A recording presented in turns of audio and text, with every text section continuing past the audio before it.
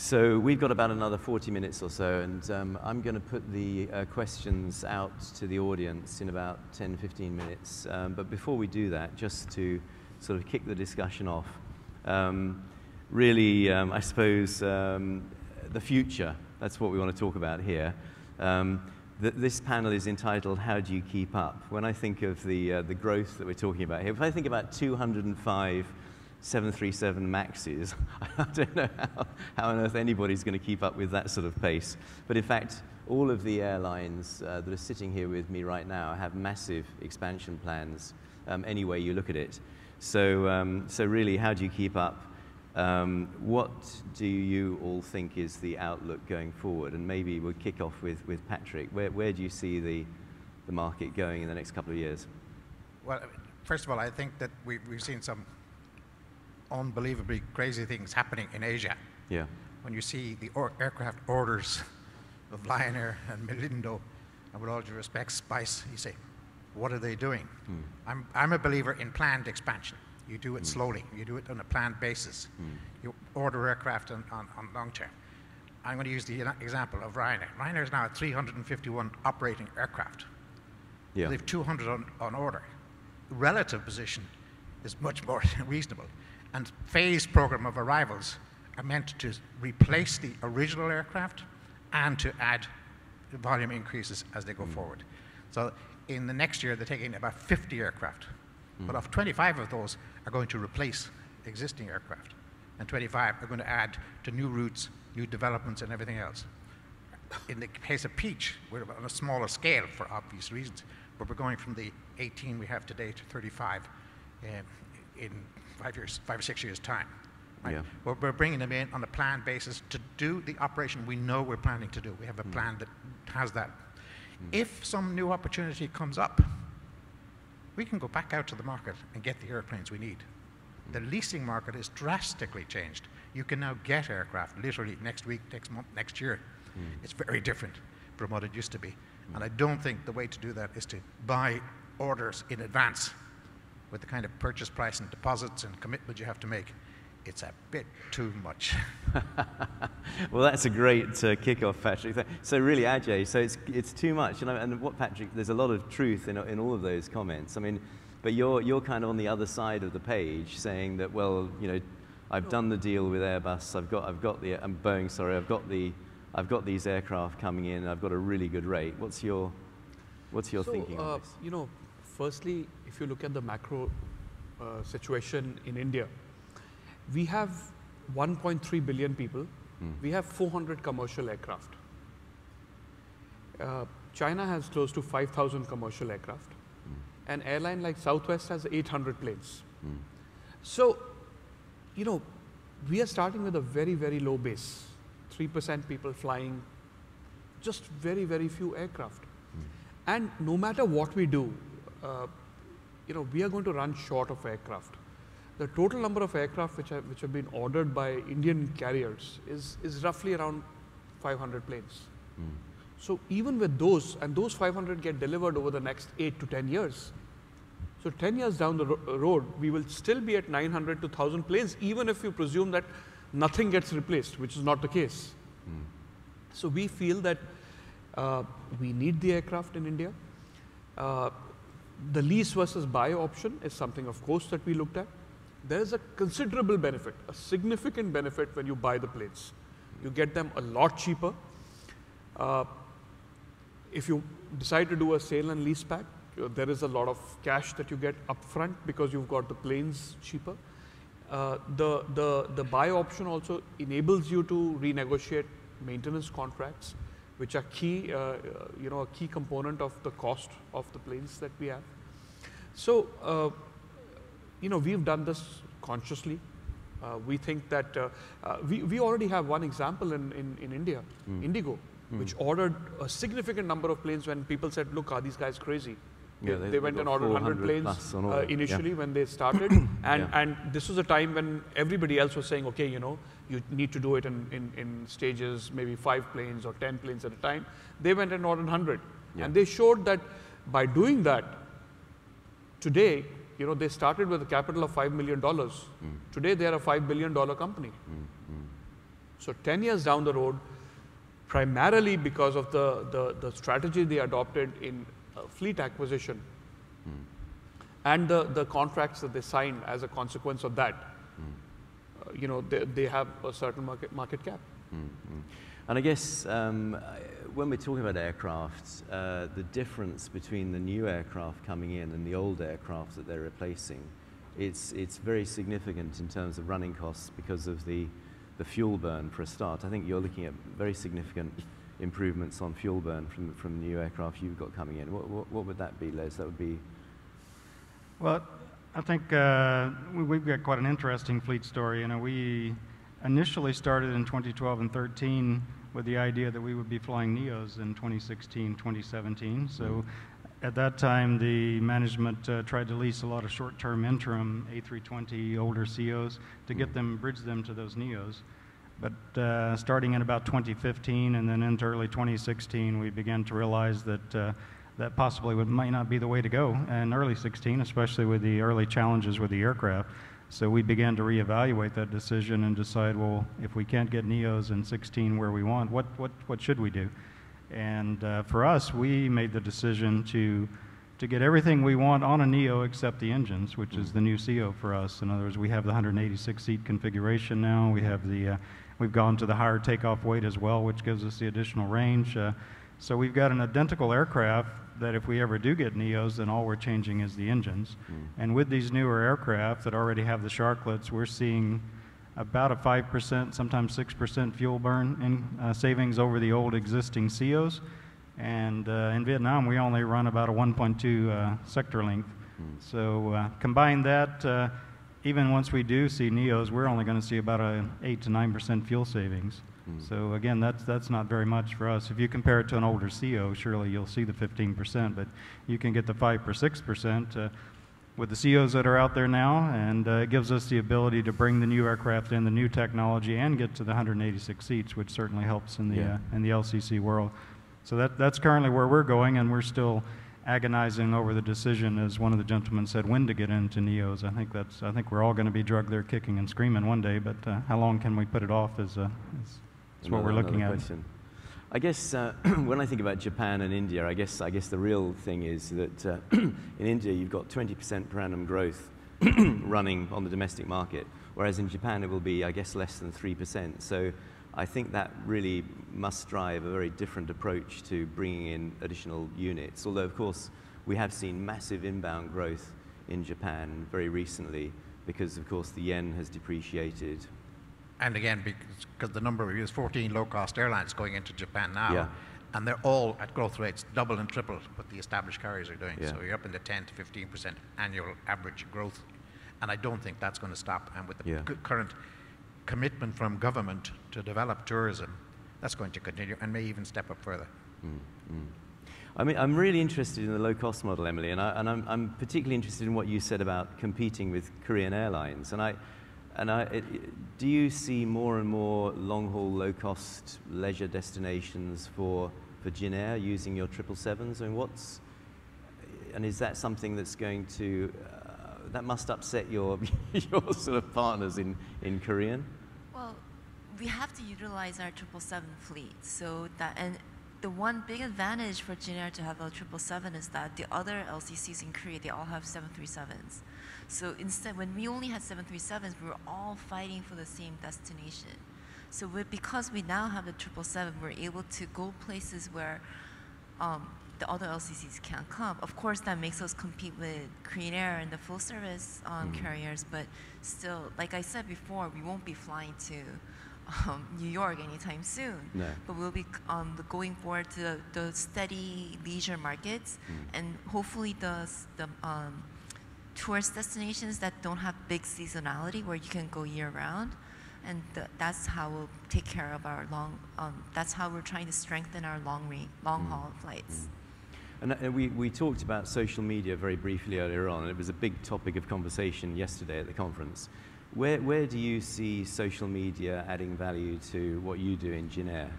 Well, basically social media is one of the best place to differentiate ourselves from the other airlines, especially the other LCCs, because to a lot of our customers, to our young customers, like the millennials, they all use social network.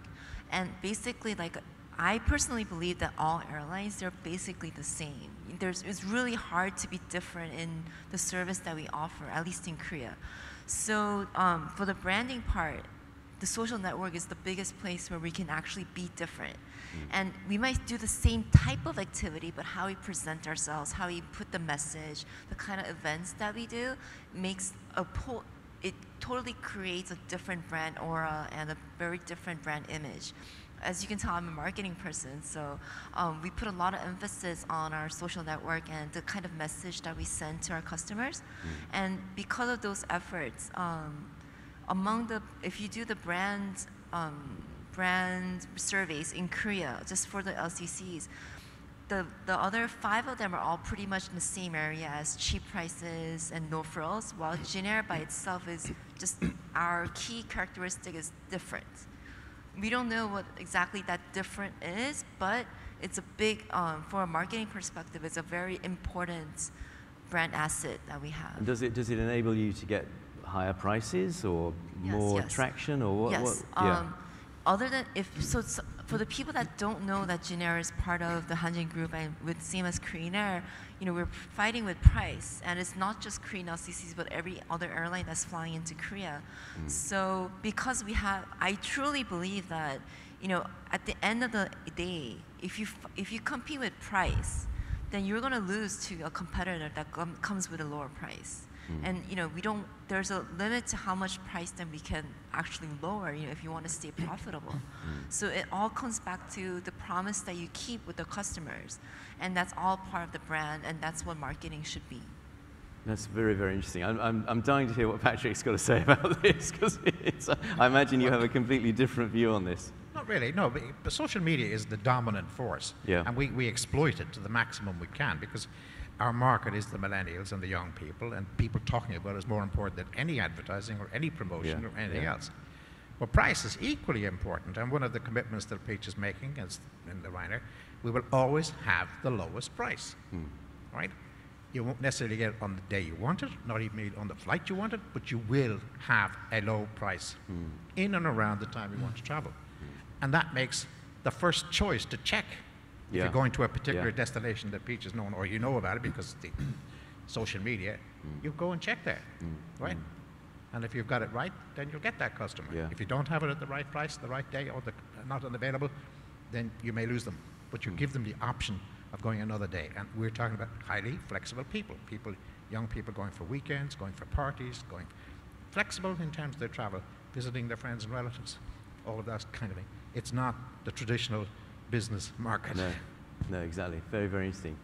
Ajay, the Indian market, of course, is a huge user of social media, very enthusiastic of all things internet. What's your experience been on social media? Well, we do a tremendous amount of work on social media. I think we use social media to study consumer behavior and try and target consumers based on what they are talking about and what they are buying. We use it increasingly to sell ancillary products. We use it to sell our seats. Facebook is one of the largest channels for our ticket sales at this point. Google and Facebook would probably be larger than perhaps even our own direct channel sometimes. We use it to promote weak flights. It's just a terrific tool. We are using a lot of analytics now to figure out where the gaps are and what we can sell, which we are not selling.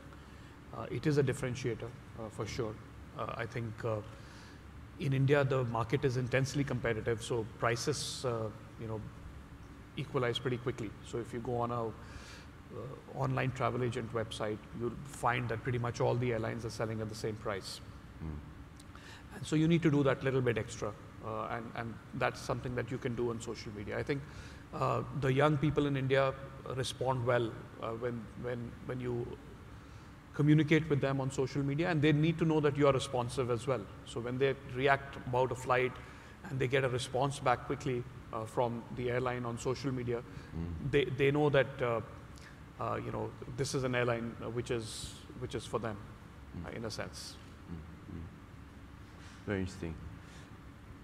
Patrick, going back to your comment, I thought it was a very interesting one about the ancillary revenue and hotels and what have you, and really commissionable revenues. One of the things that we've been looking at very closely in IATA is what we call transparency in payment. And when we've been looking at the relative cost of different channels, credit cards, e-wallets, going direct, going via agents, there's a lot of blurring around what these channels actually really cost. What's been your experiencing in? Well, you know, we're rebels in the cause in that case because we're not interested in the travel agents, right? Yeah. But we facilitate travel agents making bookings online, right?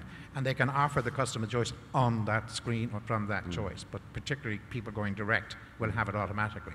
So we want the people to come directly. In fact, we try to block out screen scraping and other things that is a phenomenon all around the world, where people take the Ryanair package or the Peach package and then price it up and do their own thing with it. And then mark it up. That's what we try to... Yeah. And we will take law course, we take competition authorities, will deal with that to address these kind of things. So we're constantly having battles with Google on what they can show and what they can offer and what they can make available. So, in principle, it's direct booking. Yeah, NDC is good, and I know the reason for it, and I know the background to it. But in the case of Peach Airlines, we don't have to do it. No. Right? So we're not going to encourage the travel agent direct booking. No. So and on those, is it mostly credit cards for your payment form, or is it? With the mass range of Millennia cards, but we now have the Peach card. Oh, is that right? Very It's our own dedicated, not a frequent flyer program, a Peach card for use in department stores, any kind of stores, accumulating points and relevant, which will be redeemed. So Peach will make money, not from the loyalty program per se, but from the redemption of those miles and points and everything else. And of course you can buy the tickets on Peach with the Peach card, right? And you can get discounts and you can get benefits from doing that. But that's the move we made. It's a dedicated Peach credit card for 2 of the major Japanese banks. That's very interesting. And of course, you know, Qantas have done the same thing. I mean, in Australia now, Qantas are launching amazingly for an aviation group healthcare products because of the penetration of their card scheme. In Vietnam, though, where are we with payment? It's still sort of stuck back in 20 years ago, or? Yes, it's a bit of a challenging challenge for us with payment. Most of the country still traveling. Folks in the country don't use credit cards. There's a big deployment of bank cards through the country, so most of the payment options we present have a way for them to pay with their bank cards, but it's still very much a cash-based society. You know, as a good example, one of the new technologies that we've really rolled out recently is the iPad check-in. So we're trying to revolutionize our check-in area such that it would look perhaps like when you enter the hall here, where you have the little stand, you'd have someone standing there with an iPad and a belt to check you in and swipe your credit card. But for Vietnam, we had to add a money belt to the belt because you also have to collect the cash and keep up with all the cash. So that's been something we had to add that we don't have in our other markets. It's just a credit card swipe. So it's always something we have to consider for Vietnam. It's very much a cash-based society still. So very interesting. I'd like to throw questions open to the floor now. Has anybody got any questions that they would like to ask? Yes, this gentleman here. Can we get a mic to?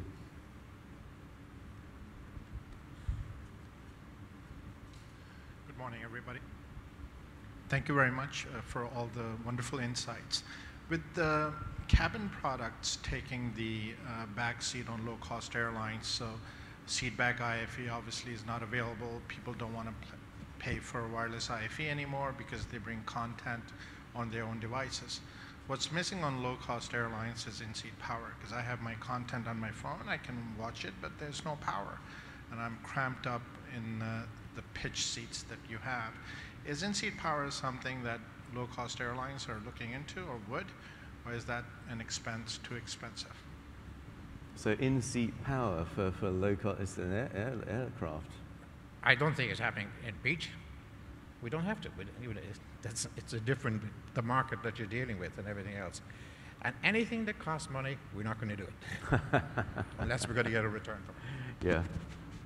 Emily, power on, because your IFE is using people's, what do you do about recharging devices? Some of our planes, the older planes, don't have the AC plugs, but our newer planes they do have it. So hopefully, if you fly a newer, like a 777, our generic 777, you won't have that complaint. I'm sorry if you have ever tried it. And I think because we're so dependent on our smartphones, our electronic devices, like iPads or whatnot, I don't think it costs that much to add a plug into when you're ordering a plane, does it? So I think it's something that's a necessary cost, at least from my perspective. Les, do you? If we could just find a way to put a meter on it and charge them for how much you charge, I think, yes, the LCCs would jump right into it. But yes, we actually looked at speccing our new aircraft with in-flight power, and it actually is quite expensive when you start adding the seat. And also the weight of the devices, the things that go along with it. We couldn't see a return on investment, and we couldn't see any way to charge for it or even advertise that it's there other than just people get used to it, word of mouth, and people like it. Maybe they fly your airline. That was the argument, but the other argument was return on investment, and short sector links for us doesn't really seem to be valuable. But again, if we could charge you $2 for a charge or something, then maybe it'd be something to look at. The other feature to remember about low-cost airlines, you're talking about relatively short journeys. The average journey is 2 hours. Yeah. So the charging is not particularly, if you're doing a 12-hour or longer, that becomes a different matter. I don't know. I think it's the philosophy and the status, the strategy of each airline, but at least for us, we're finding that in the beginning when Junior first started, there were a lot of critiques on how we're not low cost, like low frills, but we're not full service either. And there was a lot of speculation about how successful Junior will be. But as you can see, that middle range, that hybrid, boutique, whatever you want to call it, is actually not doing that bad. And I think there's always that customer that there are always the low frills, and there's always that premium, but there will always be that middle people. And in marketing, it's called the Goldilocks effect. That's why every product for a camera, for example, there'll always be a low cost, a high premium, and always the middle one. Yeah. And the strategy is that people will basically choose the middle price because they can't choose between the cheap one and the expensive one. And I think that's the kind of that generic, like a lot of airlines these days are actually going into. It's very interesting. Are there any other questions from the floor? Does that answer your question, by the way? See what the story is. Okay, so from SpiceJet's perspective, we've looked at it, and our issues are basically that nobody's going to pay for it. It's complicated because you put all that wiring in. It's weight on the plane. It's more fuel burn for us. From a maintenance perspective, it's a nightmare because you need to keep checking. Every time something happens to one socket, you go looking for where the fault is. We just think it's not worth the trouble. There's a gentleman here.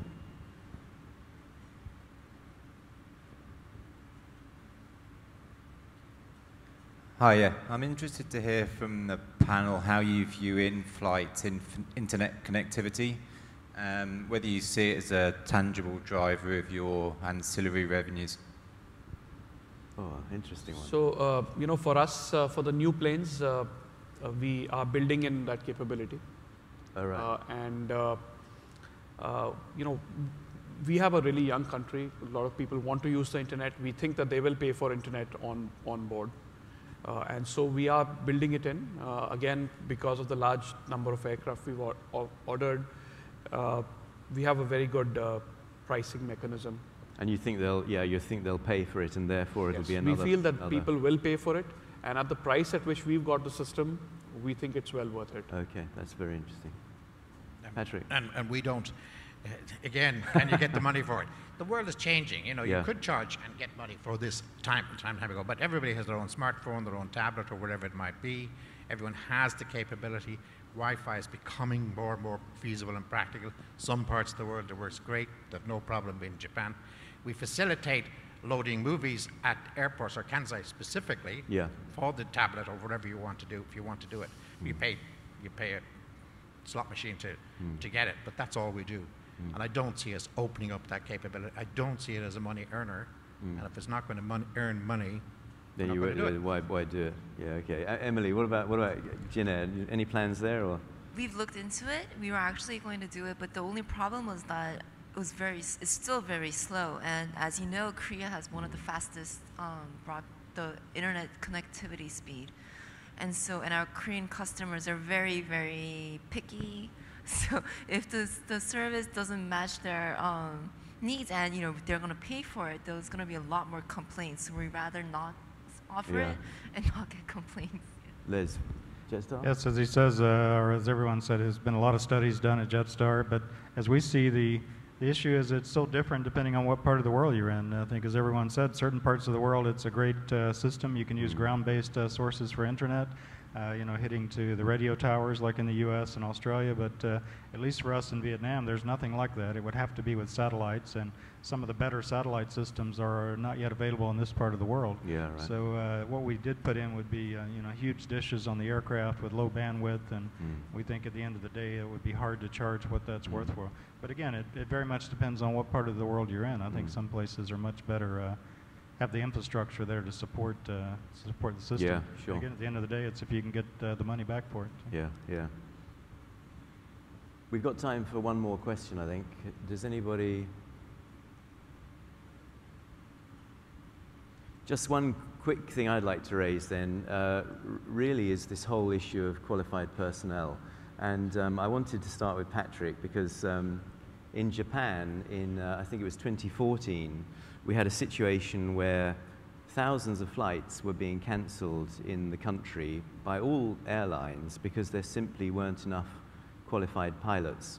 And it seems that Japan came through that, and we've now got enough pilots to provide the full range of services with all of the airlines. And I wondered what the learnings were from that, Patrick, and what was the sort of background to that? Well, even Peach fell into that same trap. We assumed we would have the pilots, not for broadcast or anywhere else, but if it wasn't for JAL's crisis and the pilots being let go, Peach could have had a troublesome start, but they got pilots from JAL. Now many of those pilots are getting to retirement age, and the first officers have to come in, and we have to promote them, we have to get the training. So recruitment and training, it is a problem. We have planned our aircraft fleet on the assumptions with regard to the pilots, and we've made it manageable. We're not taking any risks in relation to that there. We will have a fleet plan that allies with the flight crew plan. Yeah. And we're going to, hopefully we'll be able to manage it. But there's uncertainty out there because the poaching, if I would call it, probably not the right word, but the special offers that are going on in China and other parts of this region are very enticing and very attractive, but they're all short term. And we're anxious to do the Japanese type thing, to get people in, train them from the start, get them totally qualified, lock them into the JCAB system, and there for life if possible, but certainly for a prolonged life. And as we try to make Beach, it's a great place to work, and that includes pilots and flight crews and working with everyone else. Yeah, yeah. There's a lot of shaking of heads around here. Is this something that you're all pilots? This is one of the biggest challenges in India. When you see 25% growth, there's no way you're creating pilots at that pace. Yeah. So we have a really large program. We have a training academy, and we are training pilots. The problem really happens with the commanders. Because while you can get people in at the base level, train them to be first officers, to get first officers to graduate to being commanders, and then becoming experienced commanders, that becomes a big problem. And we've actually, government has actually stepped in India and regulated this by mandating that there should be a 6-month notice before a pilot leaves an airline and goes to another one. And that's stabilized the market a little bit, but it's a constant challenge which we have to fight. Liz, with your pilot and safety hat on, I'm sure you've got some interesting insights on this. Yes, we're very similar to everyone here, at least on the operational side. When we do our risk assessments for our operational growth over the next couple of years, that's our single biggest unmitigatable risk, I guess you would say, on the operation side, is that as he said, the ability of qualified captains. At the rate we're all expanding, there's a huge demand in the world for direct entry captains.